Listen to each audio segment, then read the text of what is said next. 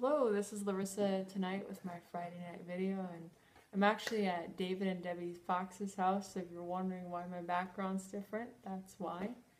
Um, the thing that was on my heart tonight is recognizing the spirit behind something.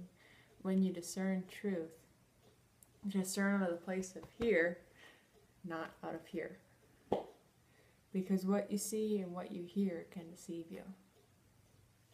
But what you know is what God placed within you. It's just like a scripture I brought up many times says when they were on the road with Jesus after the resurrection, and their hearts burned within them when they heard the words he spoke, when he explained about himself in the scriptures. And that's what it's always supposed to hit at. And I realized what that does is that actually sparks faith. And that faith works by love. And out of that, you start to realize who you are, and you start to see things as already finished.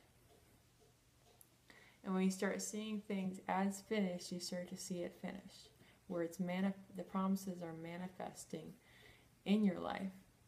And one of the themes that came up is the spirit of fear versus power, love, and a sound mind. And I realize it's more of an influence rather than a possession. People are like, oh, I can't have a demon. And it's not even like that. It's like, you're either being influenced by the will of the devil or the will of God. And everybody is, to some degree or another. And it's what you choose to listen to. Are you going to be led by your brain, or are you going to be led by the Spirit of God, joined with one spirit with the Lord in who you are and walking your destiny and purpose and not selling yourself short of everything he's created you as. And so this theme about the power, love, and a sound mind came to me because, fear manifests in different ways. Some people, when they're afraid, they just kind of shut down their mouth. They don't say much. And then there's other people that just chitter-chatter and say nothing and use a lot of words.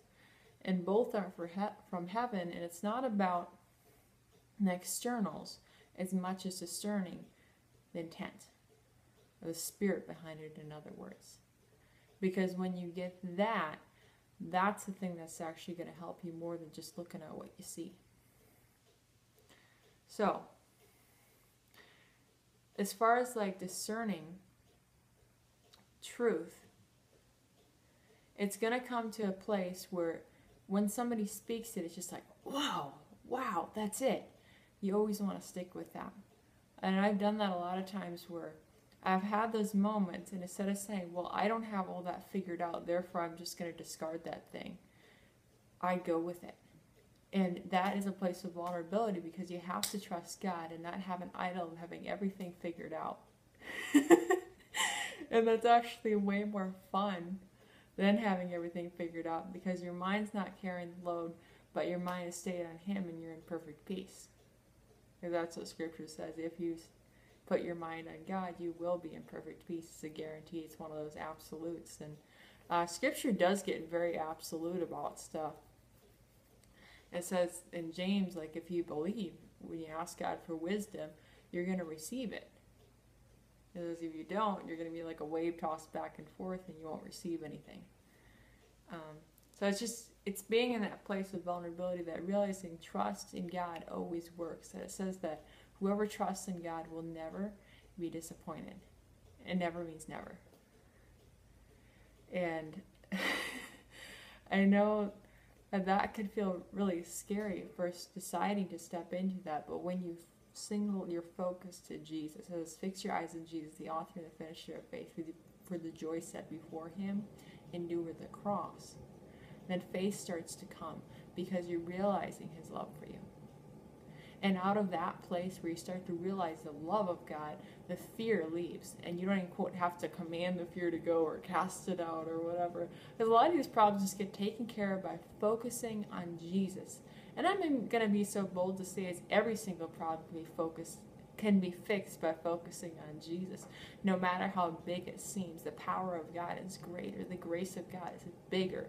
And there's this place of familiarity And just because something is familiar doesn't necessarily mean it's from the Spirit of God or that it's right or it's who you are. Because just because you're familiar with doing things a certain way doesn't mean that's who you are. But that who you are comes out of the confidence of Christ in you, who is able to do all things. And it's not arrogant to say that you can do all things, because you base that on His ability in you. It says, without Him, you can do nothing. But the flip side of the coin is that through Him, you can do all things. And all means all, once again. And when you get to that place, that is not a place of pride at all. That's actually humility. Because just as Jesus completely relied on the Father, you rely on Him.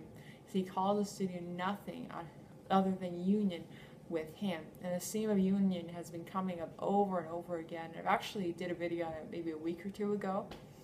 And it's one of those topics that you could just kind of camp on for the rest of your life. Christ in you, the hope of glory.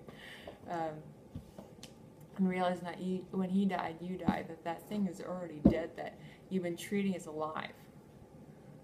It's already dead in Christ, and that's the way the Father sees it, and the Father sees truth. And when you agree with the Father, you agree with heaven, and it works. But I don't know, I'm just going to end the video for tonight.